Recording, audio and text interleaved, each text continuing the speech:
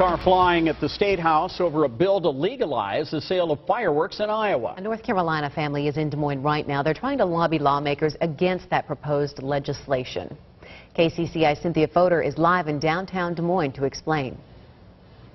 All right, Stacy and Steve, with 4th of July just around the corner, sparklers like this, they're burning out here. And these snakes, you remember these, Steve, they are showing up in stores right now. But these are about the only fireworks you can buy legally in Iowa right now. Right next to the patriotic flag set out for the 4th, you'll find these. But a bill approved by the House would add more than a dozen consumer-grade fireworks to the legal list. These are explosives. We don't call them explosives. We call them fireworks. Jack Shannon calls them deadly. He lost his 3-year-old son, Michael, when a faulty firework sped toward his head. He was standing between my legs. There was nothing that I could do to help him.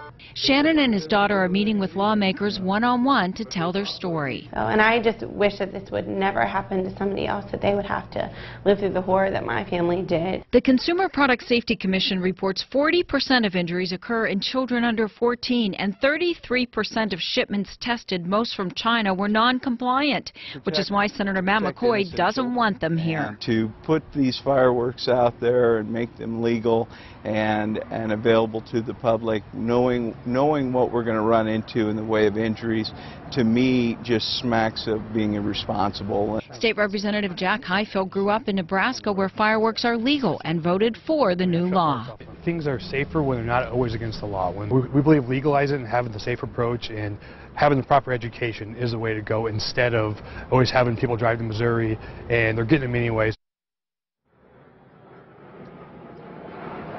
Well, you are supposed to keep a bucket of water handy to put out your sparklers, but will this whole debate fizzle?